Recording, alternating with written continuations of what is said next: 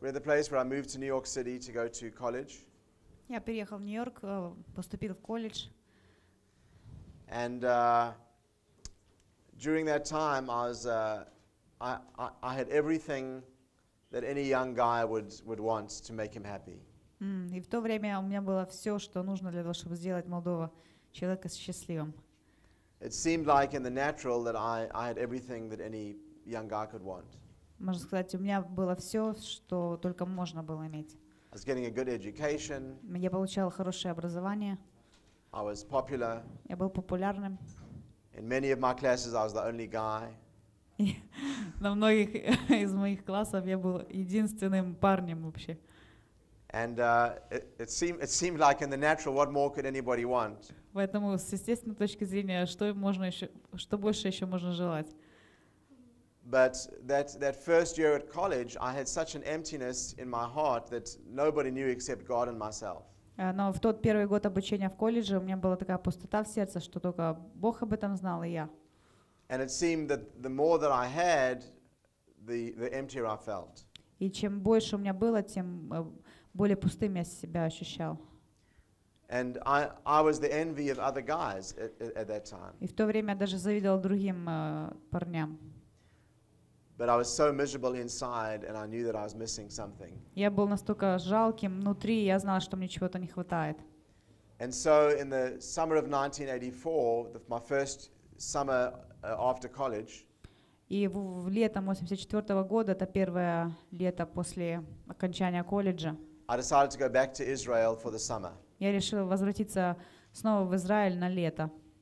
And so I went to back to the kibbutz that I was staying on for a few weeks. Поэтому на пару недель я возвратился в тот кибуц, где я был. And I'd had a Swedish girlfriend that I'd met a year before on the kibbutz. У меня была девушка из Швеции, которую я встретил год до того в кибуце. And she had dreams of marrying me and all this kind of thing. И она мечтала выйти за меня замуж, ну и такого рода. And I was completely not interested, but she had no idea. Again? I was not interested in marriage or anything. И я не был заинтересован serious. ни в браке, ни в чем серьезном. And so during that time, when I was on this kibbutz with a friend of mine, И в то время, когда я был в кибуце со своим другом, God began to work in my heart in a special way. Бог начал работать в моем сердце очень особенным образом. And there was a born-again Christian from Washington, D.C. И там также находился христианин, рожденный свыше, он был из Вашингтона. And there was always 3 guys to a room. И в комнате нашей уже было 3 парня. And so this guy moved into our room. И этот христианин приезжает, присоединяется к нам, приезжает жить с нами в комнату. And he began to share about Jesus and talk about Jesus. И он начал рассказывать об Иисусе, делиться. But he was very different to other Christians that I'd met before. И он очень отличался от других христиан, которых я до того встречал. This guy, he genuinely loved Israel and the Jewish people. Поскольку этот парень на самом деле искренне любил евреев, Израиль.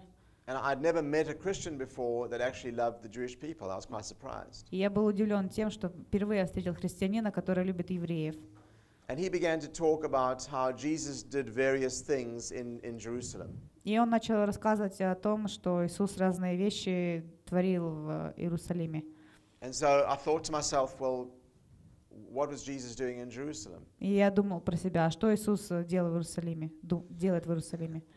I had no idea that Jesus was Jewish or that he'd ever been to Jerusalem. Я вообще понятия не имел, что Иисус был евреем и что он был в Иерусалиме. Because all the Christians that I knew hated the Jews. Потому что все христиане, которых я знал, ненавидели евреев. And so I just never thought Jesus was Jewish. Поэтому я никогда даже мысли такой не имел, что Иисус был евреем. I thought probably he was Catholic or something like that. Я думал, наверное, Иисус это католик, ну или что-то в этом роде. And whenever I would see pictures of Jesus in the churches, the stained glass windows, etc. И когда всякий раз в церквях, в соборах, храмах видел витражи, там картина, образ Иисуса был. He always looked very European. He never looked Jewish. Он всегда был похож на европейца, а не на еврея. and he always had like a gold plate on his head. И всегда такой золотая аура над его головой. And so I knew Jewish people didn't wear gold plates on their head, so I thought he couldn't А be я еще Jewish. думал, золотая тарелка над головой, на голове. Думаю, евреи никогда золотых тарелок не носят. I understand now it is some kind of a Catholic halo around his head, but I didn't know what a halo was. Теперь я понимаю, что это католическая аура такая, нимб над головой, но раньше думал, что это тарелка. So I was very surprised that this guy was talking about Jesus in Jerusalem. Поэтому это было для меня сюрпризом, что тот парень рассказывал нам об Иисусе и Иерусалиме. And so I think I began to realize that maybe Jesus was Jewish. И я начал даже думать, да, может быть, таки на самом деле Иисус еврей. And whenever I'd go to Israel, I used to always go to the shuk, to the Arab market in Jerusalem. И всегда, когда я ехал в Иерусалим, всегда заходил на шук, на арабский базар. And that was just a tradition. Whenever I go to Israel, I used to go there to go and bargain and get some good deals. Это у меня такая традиция. Всякий раз, когда в Израиле, всегда идти на шук и там поторговаться, что-то хорошо купить. And I was traveling with a friend of mine from Zimbabwe. И я тогда был с моим другом, который был из Зимбабве. And he was a rugby player, very big guy. Rugby player, rugby. Он был игроком регби, очень большим таким, комплекцией. And I used to always go. How many of you have been to Israel here? Кто из вас был в Израиле? None of you have been there. Anyway, there's one of the gates to the old city is called Jaffa Gate. И один из ворот в Иерусалим, старых древних ворот, называется ворота Иафа. And I used to always go in through that entrance, through the Jaffa Gate entrance. И всегда у меня такая была привычка заходить туда, в старый город, через ворота Яфа. And so I walked in through Jaffa Gate and I was going towards the market. И я зашел через ворота, направился к базару. And all of a sudden, just as real as any of you sitting here in front of me, И вдруг внезапно, так же реально, как и вы здесь, которые сидите передо мной, Jesus appeared to me, Иисус явился мне. as real as anything I've ever seen. Настолько реально, настолько, насколько я могу видеть And что-либо другое. he was dressed exactly like he would have dressed when he was here on this earth. И он был одет так же, как он был одет, когда еще ходил по земле. And he didn't gradually appear, he just appeared out of nowhere. И он не появился постепенно, но это было внезапно. And immediately my first reaction was to turn to my friend and say, "Hey, look, there's Jesus." И моя сразу реакция такая была, повернуться к моему другу и сказать, посмотри сюда быстро, это Иисус. And then I realized that only I was seeing Jesus and nobody else was seeing him. И затем только я понял, что только я видел Иисуса, больше никто. And so I stopped myself. Поэтому я остановился. But there was three things that I realized immediately. И три вещи, которые я сразу понял. The first thing I thought was, wow, he looks so Jewish. Первое, я подумала про себя, почему он так похож на еврея? And so, I realized now he really is Jewish, he's not Catholic. Что он похож на еврея, что он еврей, он не католик. And he looked so in context in Jerusalem, he looked like an Israeli. И он очень сильно похож на израильтянина, вот здесь, находясь в Иерусалиме. But the second thing I realized immediately that this was more than a man. Потом второе, что я осознаю, что он больше, чем просто человек. I mean, yes, according to the flesh, he was a Jew, but he was more than a man. Ну, я понял, да, по плоти он еврей, но он больше, чем просто человек. And the third thing that I realized Третье, что я понял, was that he loved me unconditionally. что он любит меня безусловно. I knew immediately by revelation Сразу же это откровение пришло ко мне, that he knew everything that I'd ever done, the good and the bad. что он знал все плохое, хорошее, что я сделал когда-либо. And yet he loved me with a perfect and unconditional love. И все же он любил меня совершенной, безусловной любовью. And I knew immediately that everything that I'd ever been looking for, I have just found in him. И я понял, что все, чего я ожидал, чего я искал, я нашел в нем. And it's very difficult to describe when you see Jesus what it's like. И очень тяжело описать это, когда видишь Иисуса, какой он. But I knew that I was complete. Но я понял, что я совершен. And he завершен. spoke one word to me. И он сказал мне одно слово. in Hebrew, на иврите. and that word is hineni. И это слово хинени. And hineni means here am I Слово значит «вот я». in Hebrew. In other words, I'm the one that you've been looking for. Вот я, тот, которого ты искал. Here I am. Вот я. Now, there's a part that I left out in my story И есть часть, которую я как бы упустила в этой истории, that I'll go back to. и к которой я возвращаюсь. My first 6 months in the army were really the most difficult for me. Первые 6 месяцев службы в армии были очень самыми тяжелыми для меня. There was a lot of violence and a lot of hardship at that time. Много насилия, много трудностей было тогда. And during that time, this one guy began to talk to me about Jesus. И в то время один там парень начал общаться, рассказывать мне об Иисусе. And I said to him, yes, but thank you for sharing, but I'm Jewish and Jews don't believe in Jesus. Я сказала: спасибо, что ты рассказал мне, но я еврей, а евреи не верят в Иисуса. And so he took me to Psalm 22. He handed me Psalm 22 in the Bible. И он показал мне 21-й псалом в Библии. And he said, here, read this. И он сказал: прочитай это вот. And for those of you who, if you're not familiar with Psalm 22, И если вы не знакомы с этим псалмом 21, just have a look in your Bible. давайте посмотрим. And it starts off by saying, Начинается он: my God, why have you forsaken me? Боже мой, для чего ты оставил меня? Why are you so far from helping me? Для чего оставил ты меня? And it goes on basically to describe a crucifixion, И в принципе там дальше идет это описание распятия down to the finest detail. до мельчайших подробностей. And in verse 16 it says, for dogs have surrounded me, the congregation of the wicked enclosed me. Just read В verse, 17 стихе: «Псы окружили меня, скопище злых обступило меня, пронзили руки мои и ноги мои». And then it says, they pierced my hands and my feet. Пронзили руки мои и ноги мои. Then it goes down to verse 18. Затем 19 стих. And it says, they divide my garments among them, and for my clothing they cast lots. Делят ризы мои между собой, и об одежде моей бросают жребий. So immediately I said to him, well, you know, I said, I'm a Jew and Jews don't believe in the New Testament, so Я yes, сказал: take it back. Я еврей, евреи в Новый Завет не верят, поэтому можешь забрать себе обратно. And he said, well, this is not the New Testament, it's the Old Testament. Но я сказал: это не Новый Завет, это Ветхий Завет. And I said, but how can the Old Testament be talking about the crucifixion? А я спрашиваю: а как же Ветхий Завет может говорить о распятии? And I couldn't reconcile how it seemed like this was talking about Jesus, but it was the Old Testament. Я вообще не мог вместить это в голове, как это Ветхий Завет, и в то же самое время он говорит об Иисусе. So I was in a dilemma. Это дилемма для меня была. So the conclusion I came to was that this was the English translation. И к такому выводу я пришел. Это перевод английского, на английском языке. Or what I called the Christian translation. То, что я называла христианский перевод. And that they twisted it to try and make it sound like it was Jesus. И что они все это перекрутили для того, чтобы это как-то подходило под Иисуса.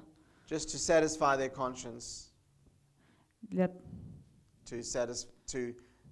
To try to, so that when Jewish people like me would read it, I'd think it was talking about Jesus. Для того, чтобы такие евреи, как я, прочтут это, для того, чтобы мы подумали, чтобы это Иисус. So I thought, what I'll do, I'm going to go home and I'm going to read my Hebrew Bible and see what it really says in the Hebrew. Я что решил? Вернусь домой, возьму свою Библию на иврите и посмотрю, что там сказано на иврите. And then I'll see how the rabbis translated it into English and what it says. И затем посмотрю, как раввины перевели эту главу на английский язык и что там сказано. So I went to my grandmother's house and I read her Tanakh. И я пошел в дом своей бабушки, взял Танах ее. And I looked at the rabbi's translation of Psalm 22. И посмотрел на перевод раввинов 21-го псалма. And I was surprised how similar it was to the English translation. Я просто был удивлен на то, насколько перевод подобен переводу на английском языке, на английский. The only thing that was different was where it says they pierced my hands and my feet. Единственное, что отличалось, это слова: они пронзили руки мои и ноги мои. It said, which was in verse 16. Что в 17 стихе: пронзили руки мои и ноги мои. it said, they like a lion, my hands and my feet. Again, in Hebrew. It says they like a lion, a lion. A lion, the animal. Yeah, in my hand and in my feet, but it's in Hebrew, in Tanakh. No, the rabbi's translation of the Hebrew, instead of saying they pierced my hands and my feet. И получается, перевод раввинов этого стиха был: не пронзили руки мои, а они были как лев для моих ног и моих рук. То есть там не было контекста пронзения. It says they like a lion, my hands and my feet. И перевод раввинов говорит, что они как лев для моих рук и ног. Now, grammatically, it makes no sense to say they like a lion, my hands and my feet. И грамматически вообще никакого смысла это не составляет, то что они как лев для моих рук и для моих ног. But in the original Hebrew, но в первоначальном иврите, в оригинале, you can translate it either way, both are correct. Можно перевести и так, оба варианта правильны. So they pierced my hands and feet is correct, and like a lion is also correct. Поэтому вариант «они пронзили руки мои, ноги мои» правильный, и также вариант «они как лев для моих рук и ног» тоже правильный. But what made me really begin to consider Jesus at that time Но то, что относится к Иисусу в то время, was that the rabbis avoided saying they pierced my hands and feet, even though it was correct. То, что раввины избегали использования этой фразы «они пронзили руки мои и ноги мои», хотя это правильный перевод. So they replaced it with something that wasn't grammatically correct. И заместили это то, что грамматически неверно. Which made me begin to think. И это заставило меня призадуматься. Did they feel threatened with where it said they pierced my hands and feet, and they changed it? Неужели как бы они ощущают эту угрозу, какую-то опасность, то, что если они будут использовать эту фразу о пронзении рук и ног? And so it really was a seed that God used to plant in my life. И это было семя, которое Бог посадил тогда, в то время в моей жизни. The fact that the rabbis seemed threatened by that translation. Тот факт, что для раввинов это такая опасность была, перевод именно насчет пронзения. And actually, I think Psalm 22 is personally, I think it's the most effective prophecy to reach Jewish people. И лично я думаю, что 21-й Псалом — это самое эффективное пророчество для достижения евреев. And so, if you don't remember anything else from this week, Поэтому даже если вы не запомните ничего с этой недели, if you give Psalm 22 to your Jewish friends to read, если вы покажете своему знакомому еврею, чтобы прочитать 21-й Псалом, and ask them to pray about it. И попросить их помолиться об этом.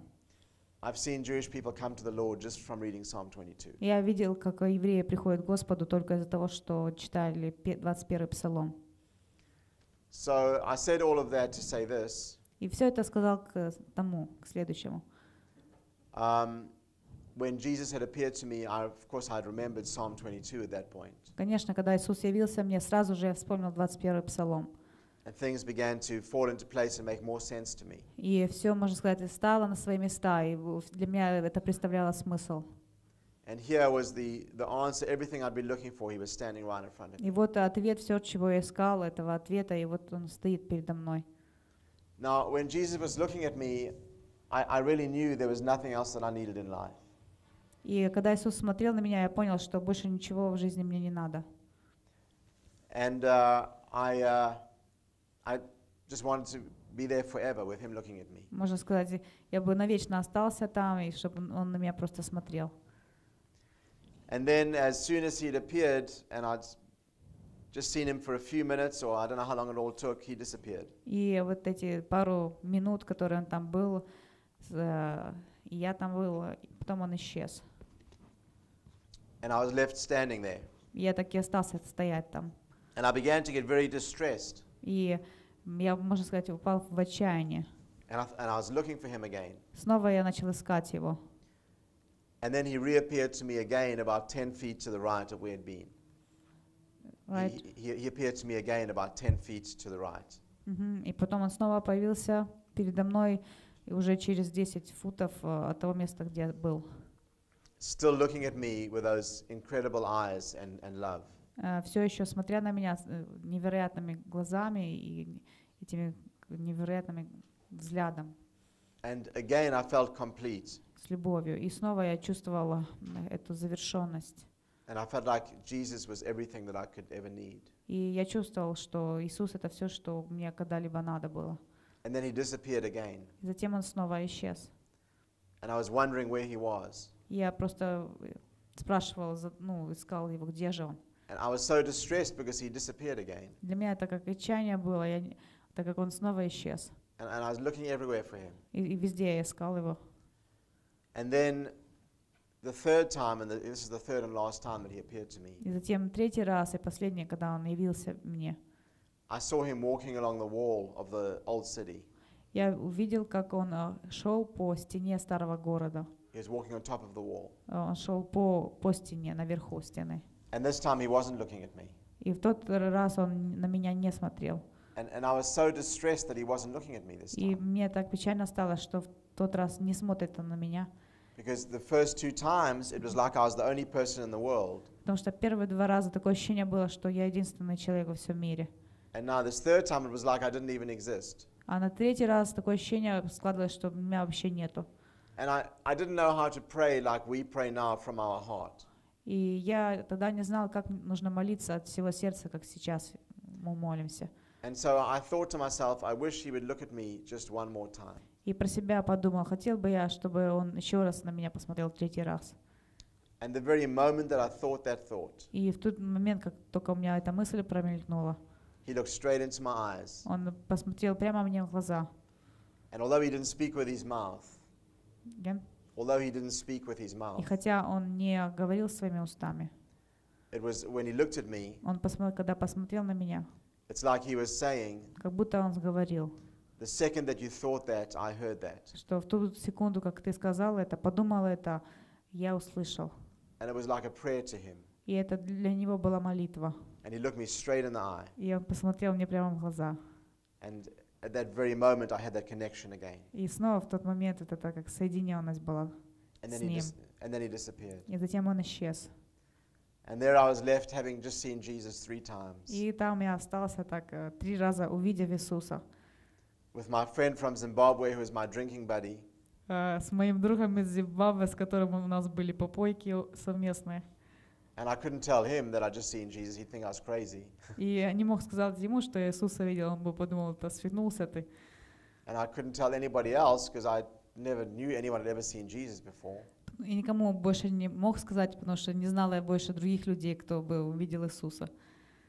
And I had no idea what to do after that. И после того вообще понятия не имел, что мне дальше делать. So I thought either Jesus is the Messiah and he's just appeared to me. И поэтому я думал, либо Иисус Мессия, и Он явился мне. And I need to follow him the rest of my life. И я должен следовать за Ним всю свою жизнь. Or something's happened to me and I need to go and see a psychiatrist or social worker. Либо что-то произошло со мной, я должен посетить психиатра, либо социального работника. Because I was having visions of Jesus. Потому что у меня продолжались эти видения Иисуса. But I didn't think that the second part was an option. И я не думал, что второй вариант это будет выбор хороший для меня.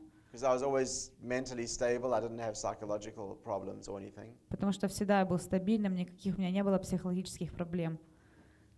So I just carried this with me that I think Jesus is the Messiah. И продолжал это, как бы внес это в себе и думал о том, как же Иисус Мессия. But I didn't know what to do about it. Я не знал, что делать должен с этим. So I went back to America, back to college. Поэтому я снова возвращаюсь в Америку, в колледж. And it was 1984, which was the Olympics in Los Angeles. И в 1984 году проходят Олимпийские игры в Лос-Анджелесе. And I was going to be staying with my uncle and aunt in California. И я должен был оставаться с моим дядей и тетей в Калифорнии. And when I went back to New York, somebody gave me a tract, a pamphlet about Jesus, somebody from Jews for Jesus. И когда я был в Нью-Йорке, то кто-то из евреев за Иисуса дал мне трактат. And so I read this tract, and my father had warned me against Jews for Jesus. И я прочитал тот трактат. Мой отец снова предупредил меня об Иисусе. He told me that they were a cult that brainwashes people. Он сказал, это культ, который промывает мозги людям. that they were a cult that brainwashed Jewish people and make them become Christians. Это культ, который промывает мозги евреям и делает их христианами. And he said, I must never talk to them because they're such professional brainwashers. И он говорит, я никогда с ними не разговариваю, потому что они такие профессиональные промывщики мозгов. That if I talk to them, then I'll become a Christian. Если я с ними поговорю, то я стану христианином. And he said, I could never win an argument against them, so just don't even speak to them because you'll get brainwashed. И я говорю, как бы даже никогда не предоставляем никаких аргументов, доводов против, иначе все равно тебя промоют мозги. So I carried on walking after reading this tract. И walking like. I was walking to go get a ticket to go to Los Angeles. И to go and buy an air ticket. дали мне этот трактат, и я шел дальше, чтобы купить билет в Лос-Анджелес. And I saw another Jews for Jesus guy handing out pamphlets in another part of New York. И увидел еще одного из евреев за Иисуса, который тоже раздавал трактаты уже в другой части города. Now my father had told me that Jews for Jesus were Christians. И отец мой сказал, что евреи за Иисуса это христиане. Which meant to me that they weren't Jewish, they were Christians. И это означает для меня, что это не евреи, это просто христиане. I didn't know there were other Jewish believers. И я не знал, что есть другие еврейские верующие. And so this guy in front of me, he really looked Jewish. А этот парень, которого я видел, смотрю на него, он очень сильно похож на еврея. And he looked like your stereotype Jew, this particular guy. Можно сказать, вылитый еврей, копия еврей. He was small, he looked very nervous. Он был небольшого роста, нервничал немного. He had a big nose, he had everything you expect Jews to have. Большой нос и все остальное, что должно быть у еврея. And I thought to myself, wow, these Christians are really clever. И я думаю, вау, это христиане, они такие умные. They even found a Christian who looks like a Jew to try to deceive us. Они даже нашли христианина, похожего на еврея, для того, чтобы нас обмануть. And so I decided what I was going to do. Поэтому я решил, что я сделаю. And I was going to say to this guy, do you have any idea what it's like to be Jewish and to even think of believing in Jesus? И я спрашиваю, ты вообще понимаешь, что значит быть евреем и что значит как бы думать как еврей даже? The rejection and the persecution that you have to go through. Отвержение, преследование, гонение, через которое нужно пройти. And I thought then if he answers me and tries to talk to me, и я думал, ну, ответит мне, попытается поговорить со мной. I had a solution because I didn't want to become brainwashed. И у меня есть решение, потому что я не хочу никакой промывки мозгов. So I thought if he tries to answer my question, then I'll just knock him out. Я думаю, like this? Yes, I'll knock him unconscious. Like box? Yes, that was my decision. Я принял решение, если он попытается меня промывать мозги, отвечать мне, то я его просто выбью, как боксер. Now, my specialty in boxing, I could knock people out with one punch in boxing. И, можно сказать, специализация моя в боксе в том, что я могу с первого удара выбить человека.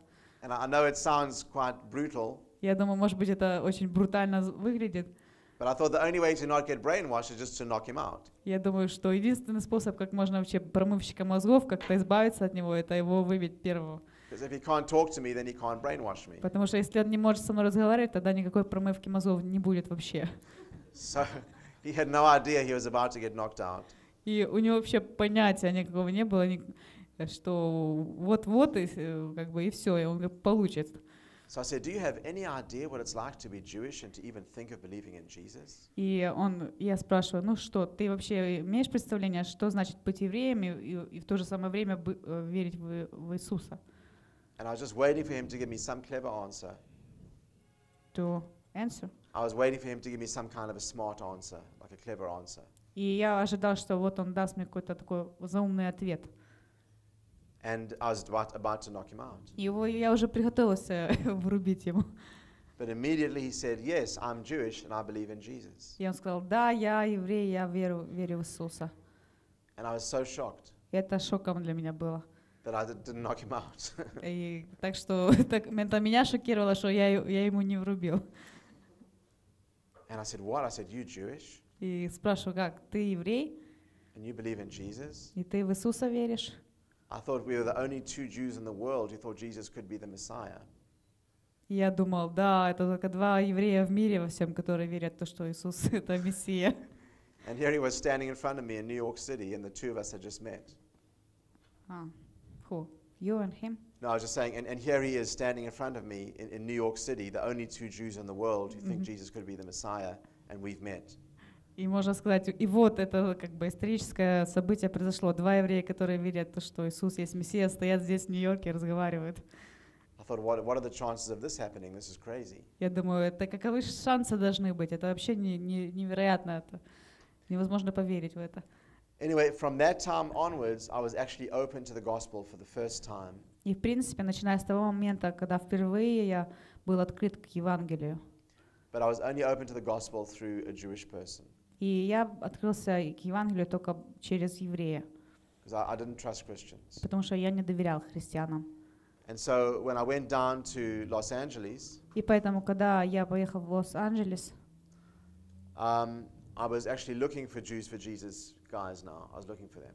и, в принципе, я тогда уже сознательно искал евреев за Иисуса там. And so one day I was going to watch the boxing quarterfinals. И в один день уже хотела там смотреть четвертьфинала матча бокса, игры в бокс. And at the Olympics. Again? I was going to watch the boxing quarterfinals at the Olympics. Это были Олимпийские игры, на Олимпийских играх. Yeah. On TV? No? No, I was going to watch live. I was going to watch. To go there and to sit there. Yes. И планировал пойти туда, там, где проходили эти Олимпийские игры, где бокс был, и сидеть там, и смотреть, наблюдать. And there was another Jewish guy handing out tracts at the Olympics. И там был еще один еврей, стоял и раздавал трактаты на Олимпийских играх. And he also looked very Jewish. И он тоже выглядел очень по-еврейски. And he also looked like your stereotype Jewish person looks. He didn't? No, he did. И он выглядел тоже как типичный еврей. And he was small and he looked very nervous. Small and nervous Jews. Он был небольшого роста, нервничал немного.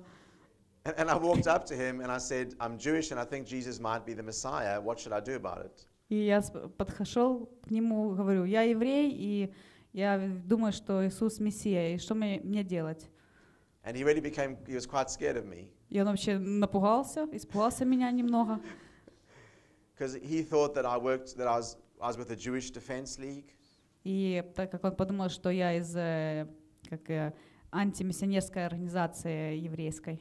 And he thought I was trying to trick him so I could get his contact information so I could come beat him up. Он подумал, что я пытаюсь его обмануть, взять у него контактную информацию, потом прийти к нему и побить его. And I looked very different, you know. I just looked I had a T-shirt with the sleeves cut off, and I had a bandana on, and all that kind of thing. И тогда я выглядела вообще по-другому. У меня там рубашка была, оторванные рукава, бандана на голове. And I guess so. He was quite intimidated. I tried to get his number. He wouldn't give me his number. Он очень испугался меня, и вообще я пыталась взять у него телефон, но он не давал. And here I was trying to get saved, and this guy's scared of me. Вот, можно сказать, я тут пытаюсь спастись, а он вообще ничего не делает. So he explained to me that why he wouldn't give me his number. И он объяснил мне, почему он не давал мне контактных данных. And he explained that the Jewish Defense League had threatened them a lot. И он объяснил, что еврейская лига защиты очень много угрожала им. And they'd slashed the tires of their vans, and there'd been some attacks, etc. И также всевозможные атаки, нападки делали. And so he said he'll take my number and he'll call me, but he won't give me his number. И он сказал, что он возьмет мой номер, позвонит мне, но не будет своего давать номера. And I guess the fact that I had a different accent, he didn't understand. I wasn't an American, so it threw him off. Why? Well, because I had a South African accent, and I don't know, it just kind of threw him off because I wasn't your typical American Jew. И так как я был вообще нетипичным американским евреем с акцентом южноафриканским. And so anyway, I gave him my number and waited for him to call. И дал ему свой номер телефона и ожидал уже того, когда он мне перезвонит. And he called and invited me to Bible study. И позвонил он мне и пригласил на группу изучения Библии. It was a Tuesday night Bible study. Это было во вторник вечером. And so I rented a car and I went to this address. И сел в машину, поехал я по этому адресу. And when I walked in, everybody was worshiping Jesus, but they called him Yeshua. И когда я вошел в ту комнату, все поклонялись Иисусу, но называли его Ишуа. And the worship was Messianic worship. И поклонение было мессианским поклонением. And the flavor of worship was more what I was used to at my Jewish school. И можно сказать, тип или же вкус вот этого поклонения такой же был, как и в той школе, где я учился. But it was mostly Gentiles in the building. Но в том помещении были в основном язычники, не евреи. Actually, it was mostly Mexicans. В принципе, большинство было мексиканцев. And I was a little bit puzzled. I didn't know why there were so many Mexicans in a Jewish meeting. Я думаю, не понял, почему так много мексиканцев на еврейском собрании. But I thought maybe Mexico and Israel had special ties. И подумал, ну, наверное, какие-то там особые связи между Мексикой и Израилем.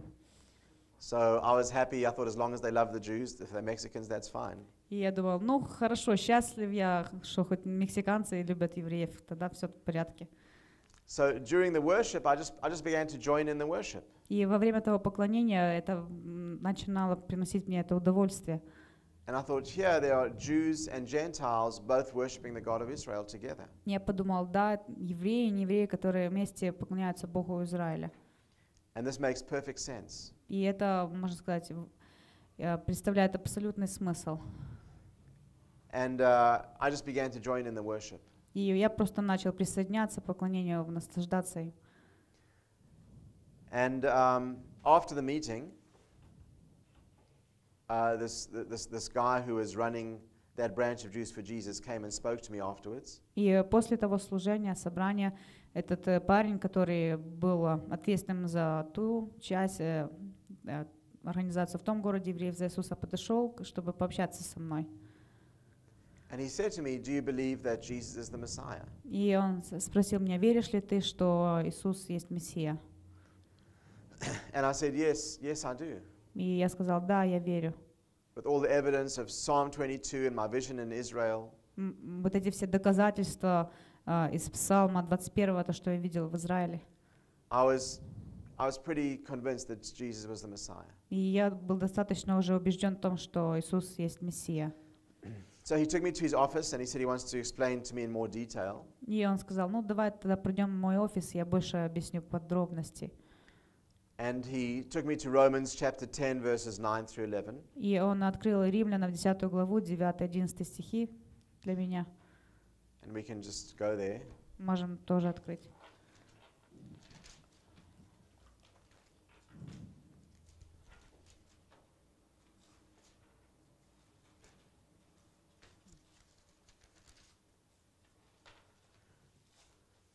And it says that if you confess with your mouth the Lord Jesus Ибо если устами твоими будешь исповедать Иисуса Господом, and believe in your heart that God has raised him from the dead, you shall be saved. и сердцем твоим веровать, что Бог воскресил его из мертвых, то спасешься. So I thought, well, I believe that Jesus is the Messiah, Я думаю, ну я верю, что Иисус есть Мессия. but I'd never heard that he'd been raised from the dead. Но я никогда не слышал о том, что Он воскрес из мертвых. I had no idea that Easter was celebrating Jesus' resurrection. И я вообще понятия не имел, что Пасха — это празднование Его воскресения. And I had no idea that he'd been raised from the dead. И понятия не имел о том, что Он был воскрешен из мертвых. No one had ever told me that. И никто об этом мне никогда не говорил. And I thought, wow, that's a very difficult thing to really believe. И я думаю, да, это вообще сложно в это поверить.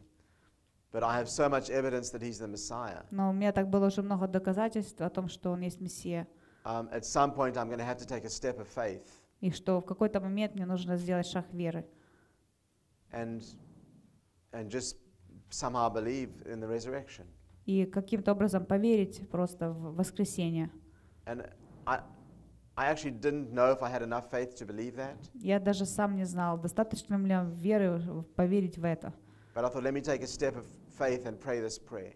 Но сказал, что ну давай сделаем шаг веры и помолимся этой молитвой. And so I prayed to receive Jesus as my Messiah. И я помолился и принял Иисуса как своего Мессию. And this guy was so excited, И этот парень так обрадовался. and he gave me a big hug, И он обнял меня очень сильно. and he said, brother, this is so amazing. И он сказал, брат, это так чудесно. He said, if you walk out of this building now and a truck hits you, you'll go straight to heaven. Он сказал, если ты сейчас выйдешь из этого здания, и сейчас как бы на тебя наедет грузовик, и ты умрешь, то ты попадешь на небеса. And I thought, what a strange little man. Again? I thought, what a strange little man. Я думаю, какой странный парень. Did you finish? I thought, why would I walk in front of a truck? И я думаю, зачем меня должен грузовик вообще сбивать? But I'm very careful when I cross the road. I always look left and right first. Я ж вообще осторожно перехожу дорогу, посмотрю лево, направо. And I thought I'd automatically go to heaven just because I'm Jewish. И я думал, prior. Yeah, that's what I thought. Я думал, что я автоматически попаду на небеса только за то, что я еврей. So I had no idea why he said that. И я вообще не понимал, почему он так сказал мне.